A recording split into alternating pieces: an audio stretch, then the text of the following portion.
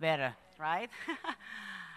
Hola, United Nations. My name is Gaby Natale. I'm a Triple Emmy Award-winning journalist. I'm a speaker, author, and entrepreneur, and it is my honor to be today leading and moderating the discussions around perspectives and narratives when it comes to our community.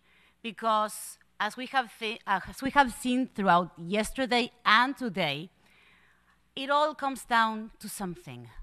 These problems and these challenges around representation are present across all industries. And the thing is, when we don't see ourselves proportionately or fairly represented, we realize early on that we have two choices moving forward. Choice number one is to embrace what I call the emulator mindset. And that is something that we're very familiar with, which is to look around, see how everyone else like me is doing, and then set my future goal based on someone else's past result. I want to emulate their achievements. And there's nothing wrong with that. But if we all embrace an emulator mindset, our best case scenario is the status quo. And as we have seen throughout all these conversations, the status quo is not enough. We crave more. So we have another option, and that is to embrace a pioneer mindset, a pioneer spirit.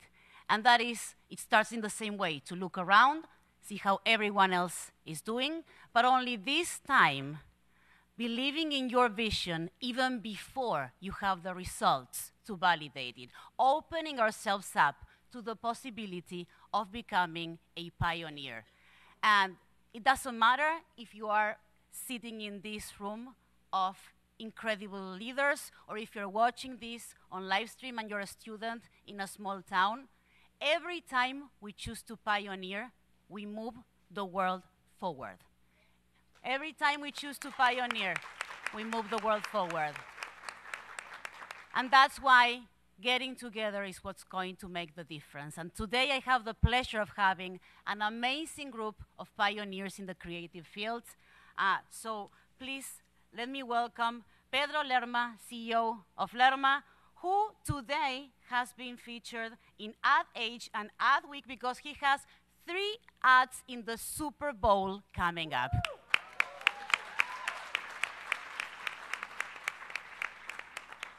We also have today with us joining Ariana Stolarz. She's the Managing Director of Growth and Product Innovation in Accenture, and she feels like home here because she works closely with the United Nations in sustainability projects.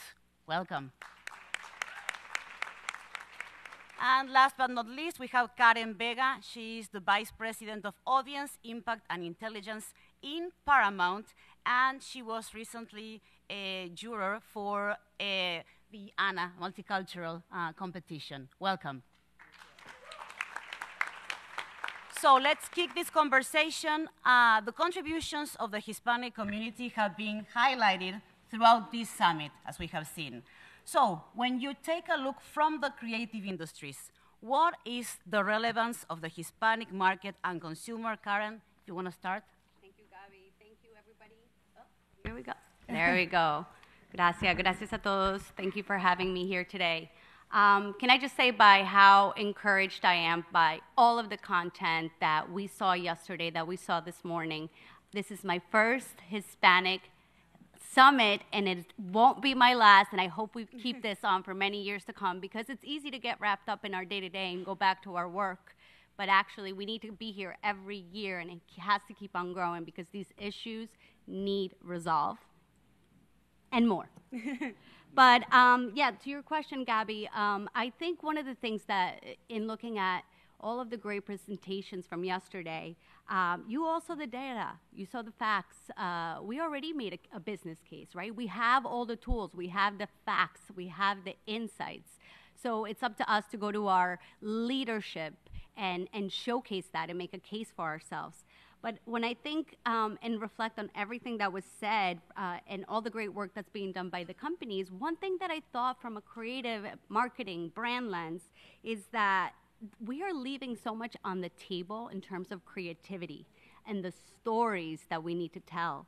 As content creators, I think we need to look at who's out there creating and telling our stories, who's actually accurately portraying us. And some of these content creators need that support. And us as brands can actually help surface the success of those content creators. So one of the things that I saw, for instance, was how Ambassador Alicia Buenrostro, how she mentioned, right, that we're looking to really have a solve for the empowerment of women in the Latin community.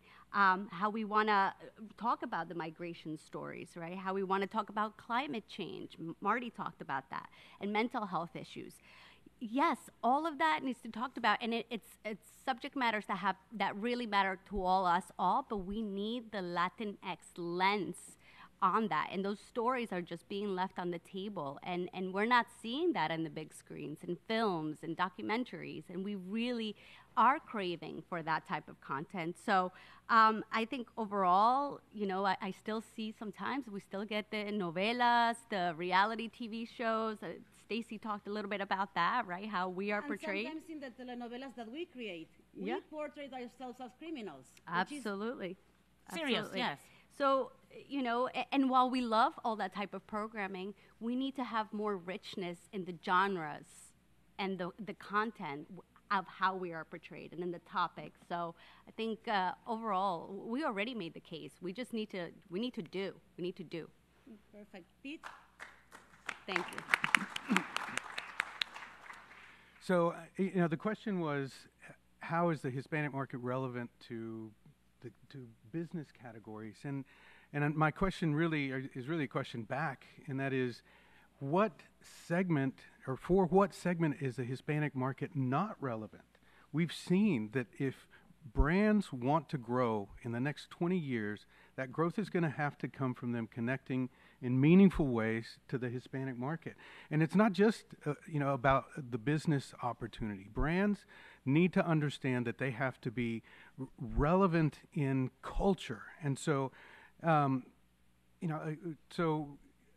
of my colleagues gave me an example. He was walking by Saks yesterday, and in their Christmas display, it was beautiful, and they had all these mannequins.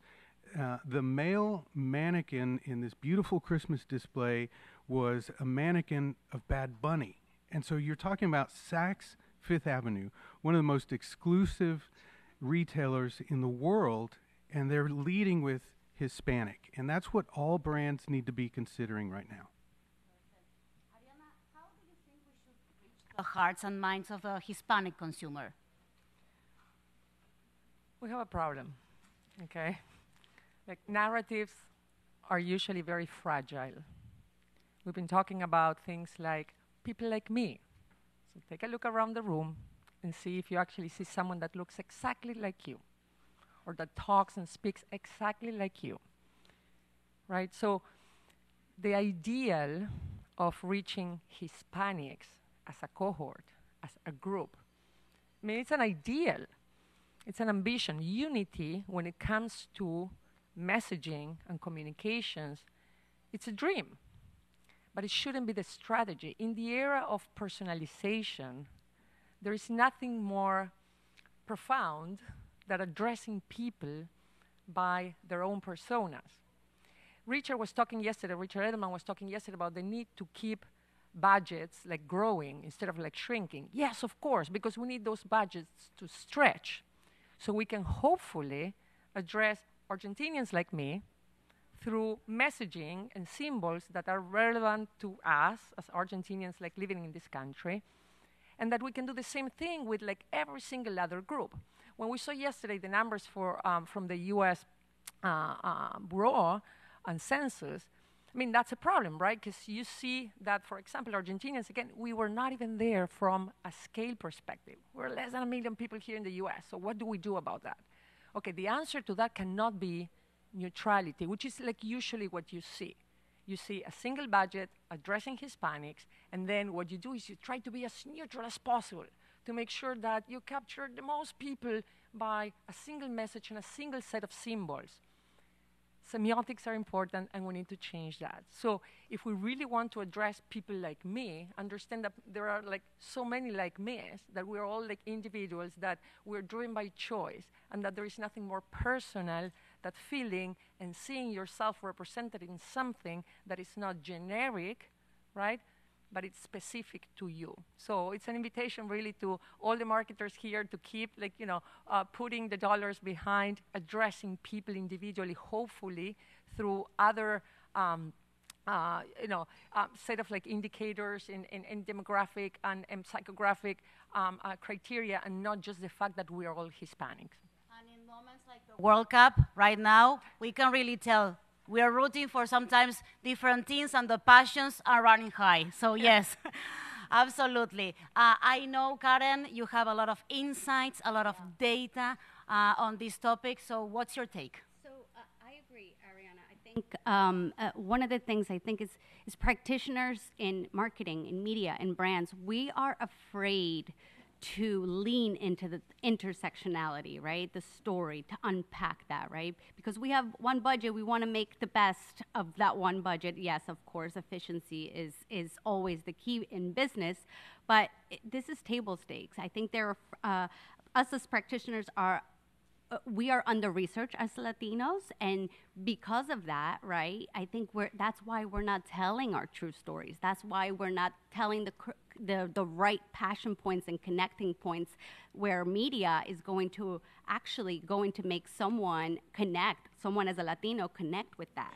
So I think the way to get to our minds and hearts, which is what you originally asked, Gaby, is lean into our intersectionality. We are craving for our stories to be told, for our lived experiences to be on the big screen, and not be generalized. So Robert Rodriguez mentioned it yesterday, there is a real lack of cultural competency, right? And it really takes intentionality, allyship, dedication for all of us for us and our allies to understand us more and what drives us, what are our passions, what are our motivations, and tell those stories. So overall, I think we're under research, and I have a little surprise to say that us at Paramount, we're looking to partner with Claudia and team to actually do a next wave of the Hispanic sentiment study, and to actually research us and the youth, which is very important, because Maria Cuba from Airbnb, you mentioned it, we are under-researched.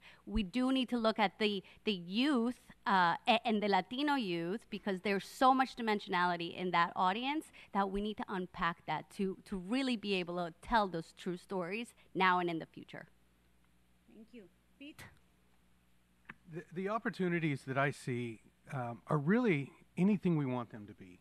I think it is time that we as a community come out from the shadows of the other segments within the market. So I'll give you an example. So my agency used to be a division of a much bigger general market agency, and we always felt like we were called a subsidiary. We were called a division, and we stepped away from that. We became an independent agency, and I felt like what we have to do is we have to change our mindset.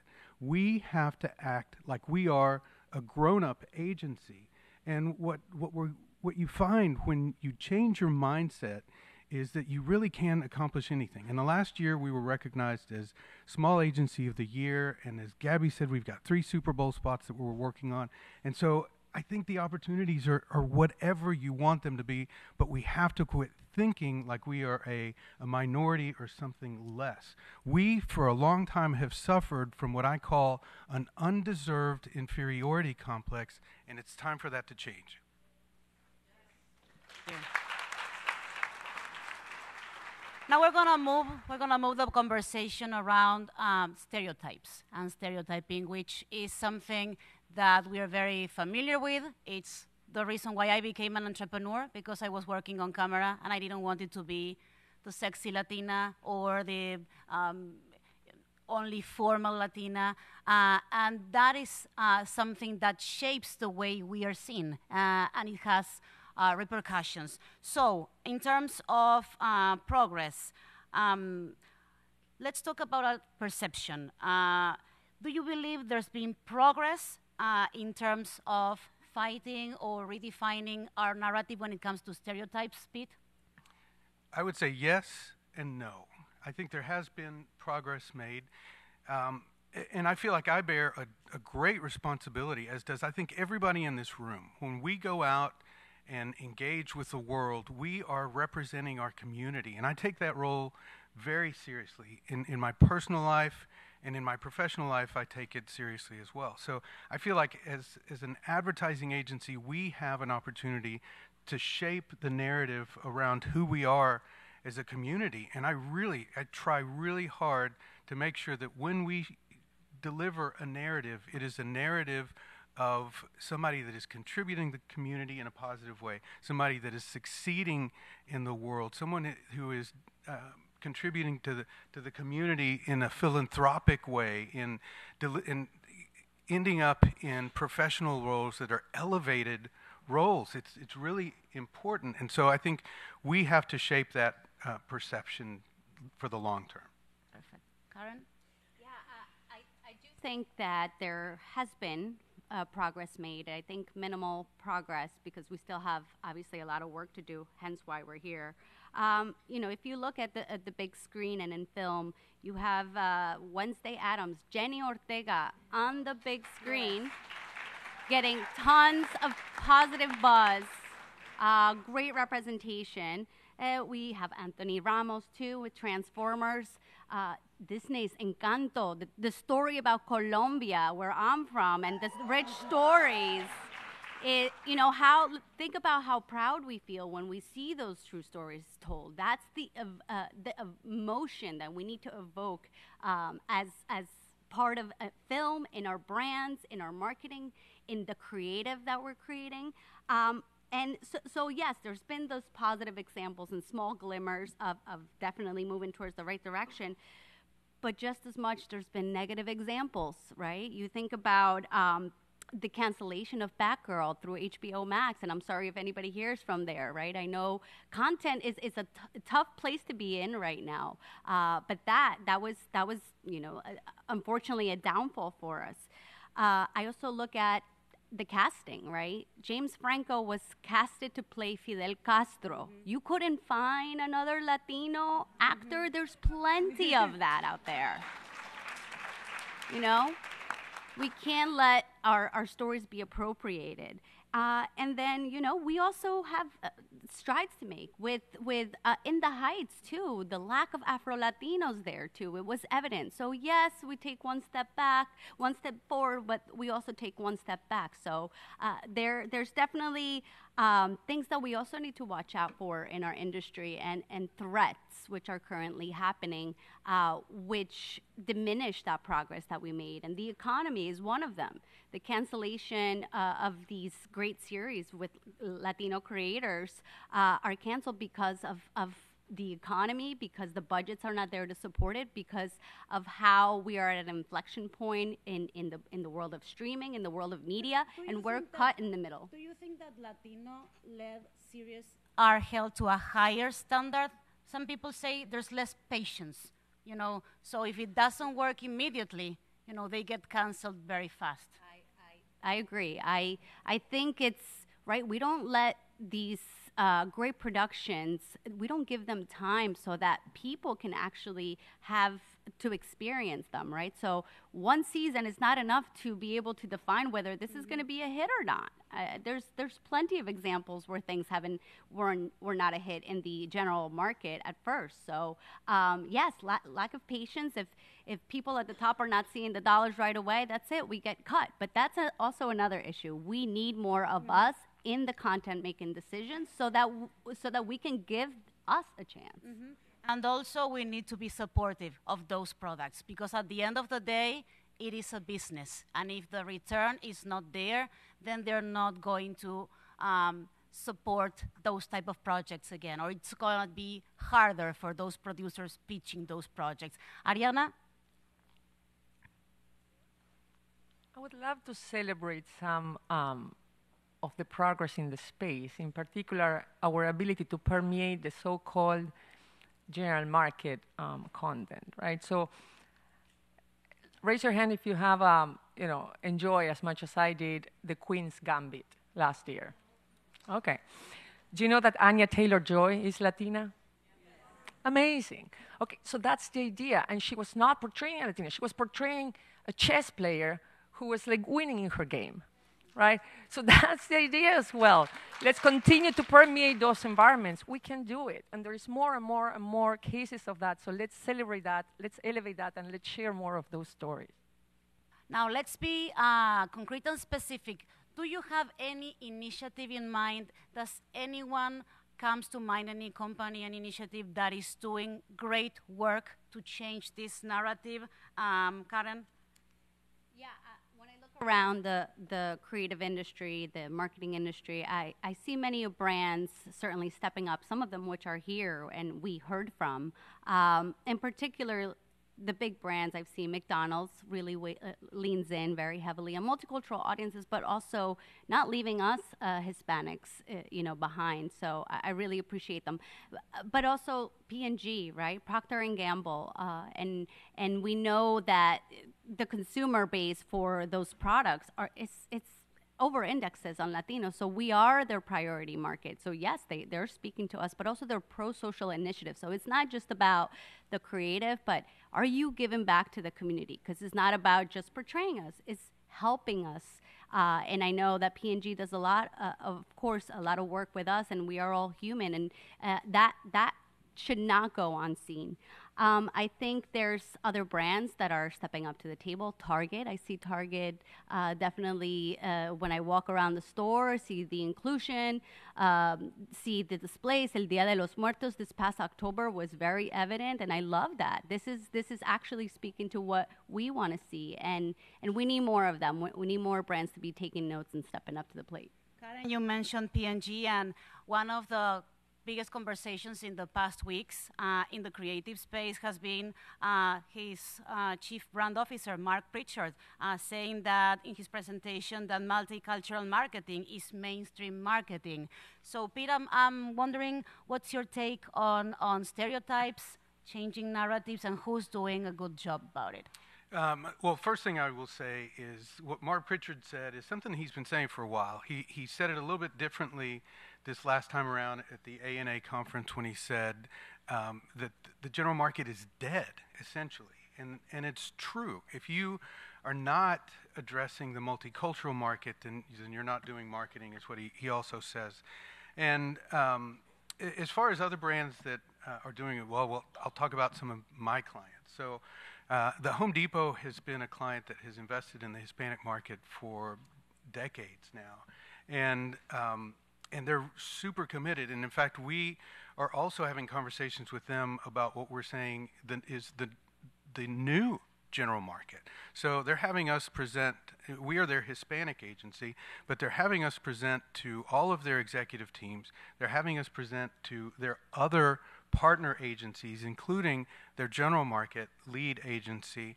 And in a lot of cases, they're actually allowing us or inviting us in to play a role in a lot of the general market work too. So they recognize the importance of the segment. Someone yesterday presented that 53% of all new home ownership is coming from Hispanics. Well, the Home Depot knows that, and they know that for the next 20 years it's going to come from Hispanics. And so they're giving us a seat at the table, and we are doing everything that we can to take advantage of it. As a result, I'll give you an example of some work we did recently for them. It was a spot coming out of COVID where Hispanics had been disproportionately impacted negatively by COVID, both in terms of illness and in terms of job loss. But the Hispanic community is resilient, and we wanted to celebrate that. And so we did a spot around a family launching a new business. So small business, again, is another area where Hispanics are fueling that growth, Latinas specifically, and we highlighted a Latina in this spot. And it was around opening a coffee shop. The spot was called Cafecito. It highlighted, again, Hispanic resilience, Latina entrepreneurship, the role of coffee in our culture. Andrea and I were talking about coffee in our culture just a while ago. And as a result, that work was tested by the ANA. They have a cultural insights and impact measurement score, and it was recognized as one of the most effective multiculturally relevant spots of last year. And so, again, if a brand recognizes it and really demonstrates a meaningful commitment beyond just going after the dollar, which is what I think a lot of brands do, they can win. They have to walk Absolutely. to it. Absolutely. We have time for only one more question, so I'm going to jump to the question where we're going to connect things that were said in the previous panel and things that were said throughout the whole conversation today. So here's the thing. We talked about a lot of the challenges and the opportunities, but how can this industry, the creative industry, make efforts to be a win-win for both the brands, the organizations, and the community? Karen? Yeah, I think accountability, right? We have to start measuring ourselves. And our companies, again, we've talked about this.